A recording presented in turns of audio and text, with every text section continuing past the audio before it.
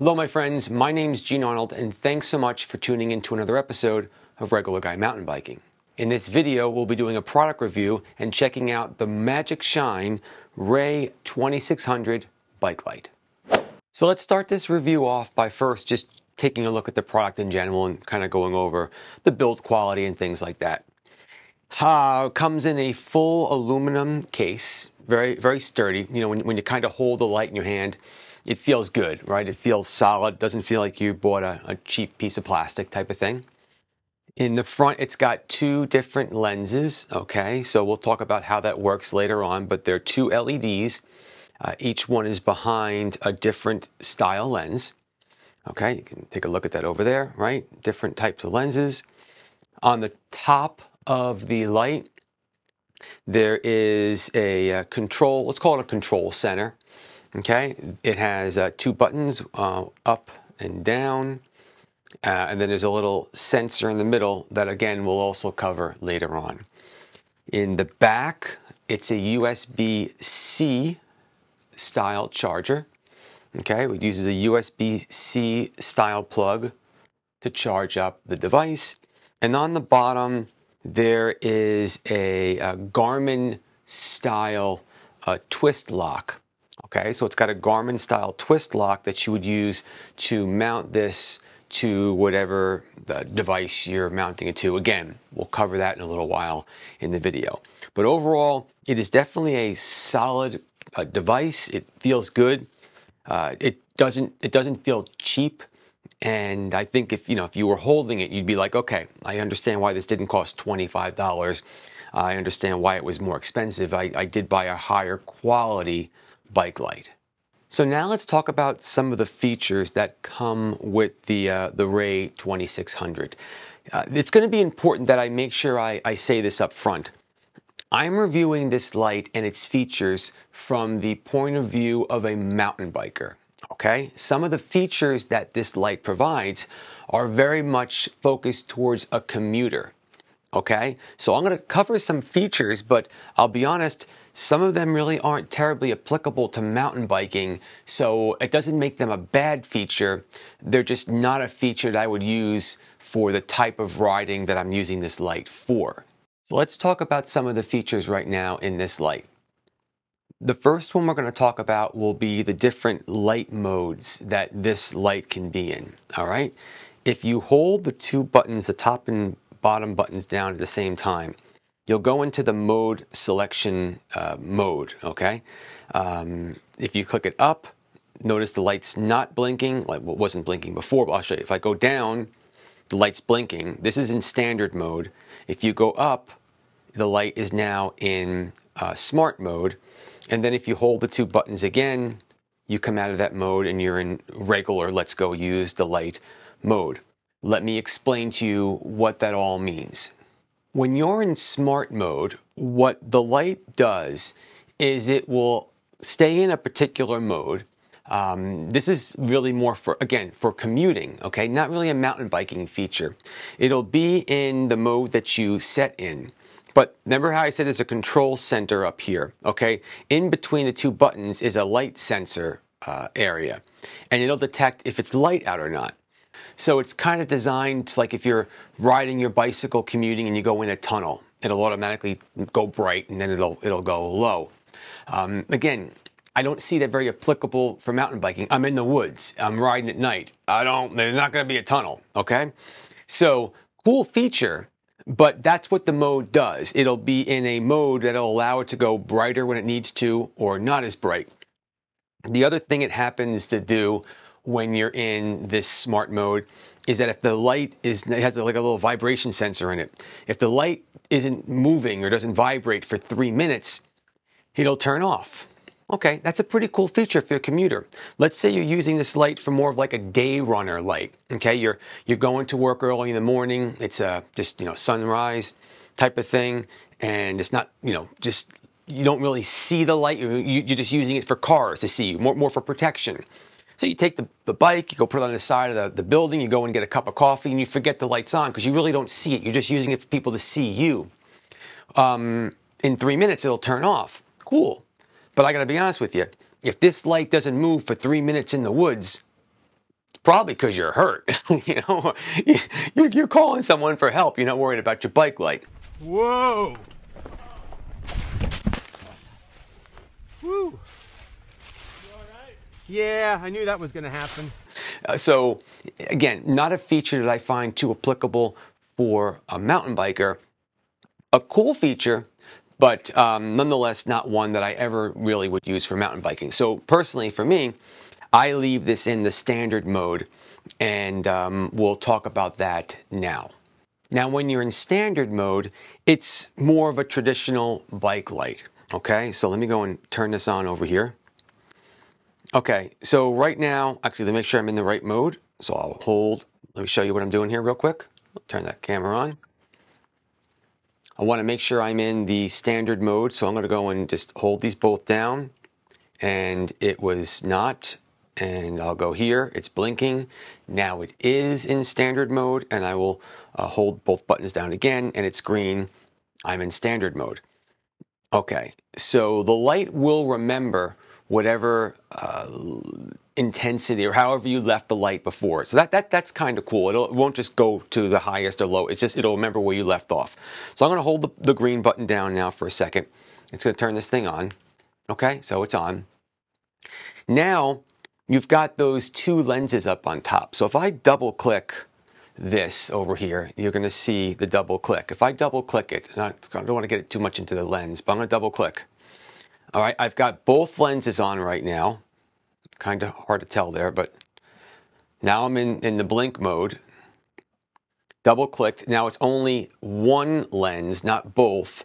Double click, it just moved over to the other lens. Double click, it's both lens. And now we'll go into blink mode. Let me turn this off now. I held down the button and it turned it off.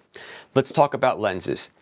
The lenses are designed to give you clearly three options. It's more of a pointed, pin spot, more of a widespread, and then that, one or the other, and then both of them is just pure light. Again, another feature that personally I really didn't use too much in the woods, and this is something I'd love to get your opinion on. Maybe you can put some comments down in the description. For me, I just have both on all the time because a lot of other lights do have this type of feature, and I've never really used it on their lights either. Generally, I have everything on, and I just either have it on, super high or low. But some people, I guess, maybe like to play around with the focal point, and you want, if it's a helmet light, you want it to be more pin spot. If you want it on the bars, you want it broad. I don't know. I'd love to have your thoughts on this. Personally, again, it's not a feature that I really use. Doesn't mean the feature is bad on the light. It just means that it's not really one terribly applicable to me in the woods. So now with all this that's been said so far about features that I don't use, let's start talking about how I actually use this light, because it's actually a very good light and I do use it often. But let me explain to you how I like to use it. One of the features that I like very much about this light is that if you take a look, right, you've got an up and down arrow. That's pretty cool. Most lights have one single button, and to use that light, you have to just keep clicking it and it'll cycle through the different brilliances, and then usually it goes like from low, medium, high, maybe one other brilliance, and then the blink mode, and then you go back to low again, which is really a pain it's a pain when you're in the woods, because what I do is I generally don't keep this in super bright mode all the time. In fact, the way I use this is I have it mounted to my helmet. Okay, we'll talk about mounting in a little while. And I'll usually ride with another Magicshine light on the bars. This is a Montier 5000S. And this is the, which light is this one again? I always forget the name. I don't want to screw it up on you guys. The MJ906.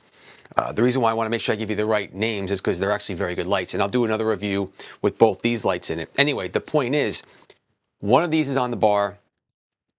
This one's always on my helmet. That's how I use this. But I don't always have it on high like burn because I don't need it. We're going to talk about brilliance in just a moment. These lights are bright, so I don't have to have it on super bright. And if you have this and this together, you're done. So I like to be able to kick it up to super bright if I need it, because I'm going to go down a really steep section and I want to see everything. Okay, and then I want to go back down to low or lower. So I can go, I'll turn this thing on over here real quick, right? So now let's get out of the blink mode. I could just go, you know, going down a little bit. Here I go, just regular riding. Let's save a little juice. Go up, it's going bright. Okay, down, up. Pretty cool. With most other lights, you have to cycle. And that's a pain. I mean, anyone that's used these lights before, you've got to be able to agree with me on this one. You click in, you forget what mode it is. Are you really in the highest mode? You click one more time, the thing starts blinking on you like, oh, damn, I got to go to the beginning again. Click, and you forget. It's actually really annoying. Big benefit, I love having the high and low up and down buttons.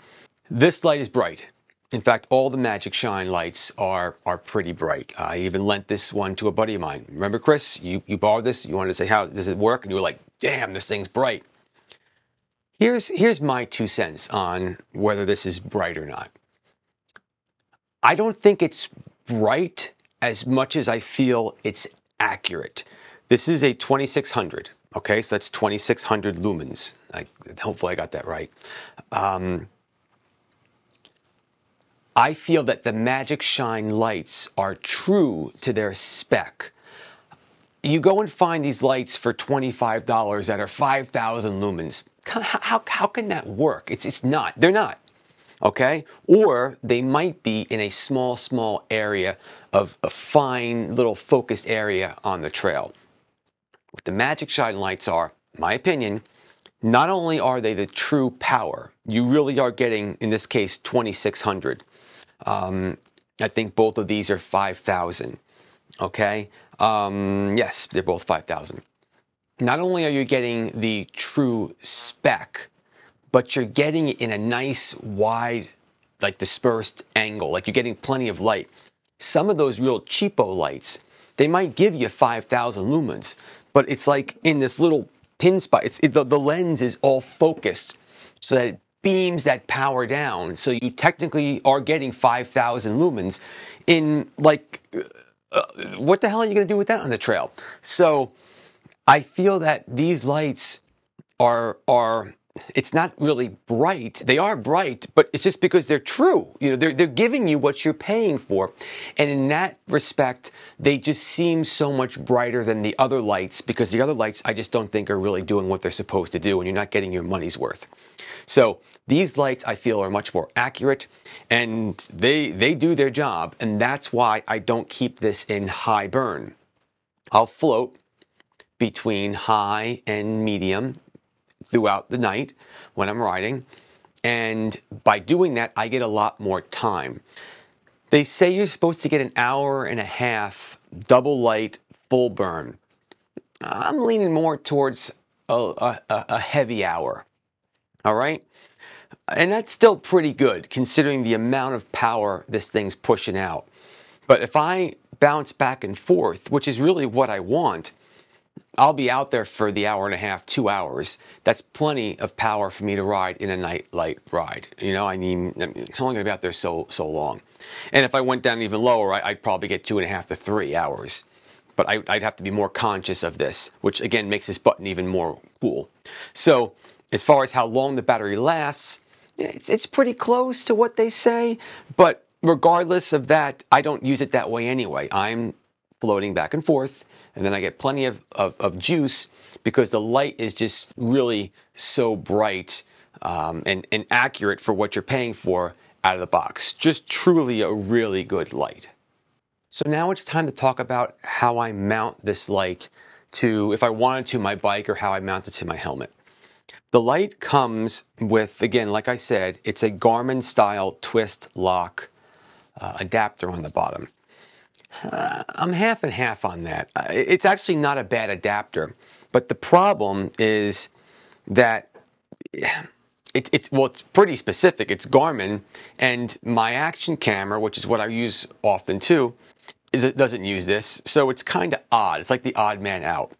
The kit comes with two ways of mounting it to your bike. It comes with this handlebar mount, which I'm not thrilled with. I'll explain why in just a minute, okay? But it comes with this guy, and it comes with a GoPro adapter, which I do very much use. So the way I use this light is I don't mount it on my bars. The GoPro adapter just goes in and spins like that, okay? So now I have the GoPro adapter on the bottom, and I do not use their helmet mount, okay? I don't use their helmet mount that has the Garmin adapter on it, because that doesn't work for my GoPro cameras. I use a GoPro helmet one. I put this guy on, and then of course I put the screw on, and there you go. We're off to the races. That's how I use this light, and it works fine. Okay, let's talk about the other mounts. If I do need to mount this to my bars, or the other Magicshine lights also use the same adapter, I use this rubber handlebar wrapper. Okay, this thing I like a little bit better than the one that comes with it, because this guy is a bit more, I don't want to call it permanent, it's not going to stay on forever, but you have to screw it on and off. Okay, the kit comes with a couple different size straps. Okay, you can use these different size straps depending on the bars, and this kind of guy screws on. That's not bad, I guess, if you have one bike and you're not taking it on and off for a lot. I don't know. For me, I got a number of different bikes around here. So this guy goes around the bar. It has a little rubber little thingy like that, and there I can wrap it around the handlebar nicely. And the way this works is as you would expect. You just put it in here like that and twist, and now this thing's on. I like this. This does not come with the kit. So when you buy the kit, again, it comes with their handlebar mount and the GoPro mount. You might want to look for a few of the other adapters. I really do recommend getting this one, okay? And I also bought the helmet one too, just to have it, to see how it worked. It's actually kind of cool. If you can see it, it actually tilts up. It's not a bad one. If I wasn't using action cameras, I'd have it on my helmet. But since I am, there you go. I need to use the GoPro one because that's more of a standard mount for what I use. So that's how I mount it and how I use the light. So we covered a lot of things in this video. We started with the look and the feel of the light, which is excellent, solid, good quality light, the controls, the lenses. We talked about a number of features that the light comes with, some more applicable to commuting than for mountain biking. There's just a couple things I wanted to cover real quick. First of all, I want to show you just a quick video clip that I took of this light outside, where you're going to see it being in the different light modes. So let me go cut to that right now and show you that. Okay, this is low. That's one higher. One higher. And that's just crazy high. A few other things that I wanted to make sure I also covered. It is IPX6 waterproof, so it does give you a pretty darn good amount of water resistance, so you can use this thing out in the rain, which might be mountain biking like that. 1 meter impact resistance, okay, so I'm not saying you should go toss a thing on the floor and beat up on it, but if it falls, I can tell it's pretty solid the way I feel. Some of the accessories that I mentioned, again, you might want to get this particular mount for the helmet, okay? You might want to get this other rubber mount over here for the handlebars. This particular light does have an optional remote. I'm not really in love with the remote that much. The reason why I don't like the remote is because the remote only has one button on it, okay? I thought this remote was going to come with the same controls that are on the top, the 2 buttons. So I was going to be able to go up and down, but you can't. So you're fiddling with it, and I don't know. You can get the remote if you want. It wasn't that expensive if you want to try it, but I'm really not going to say the best things about the remote. It does its job, but whatever. There's another feature which, once it is charged up, you can charge your phone or another device off of this, right? It's got the USB-C, also out. If you wanted to plug this into something else, it's only going to last so long. It's got a small battery, enough to run the light, but you can charge things from it. Overall, I have very little complaints about the light. Okay, as I mentioned a few times already, the features that I don't use for mountain biking don't make those features bad. They're just not applicable for the way I use the light. And I do use this light. This light does go on the top of this helmet. That's what I use when I go night riding. This light on this helmet, and I use one of my other Magicshine lights on the bars. And I have so much light, it's just ridiculous. All right, so that's pretty much going to wrap up this review. I really hope you liked it. If you got any questions, put them down below in the description. Gene from Regular Guy Mountain Biking. Keep the party on the pedals, my friends, and I'll catch you in the next video.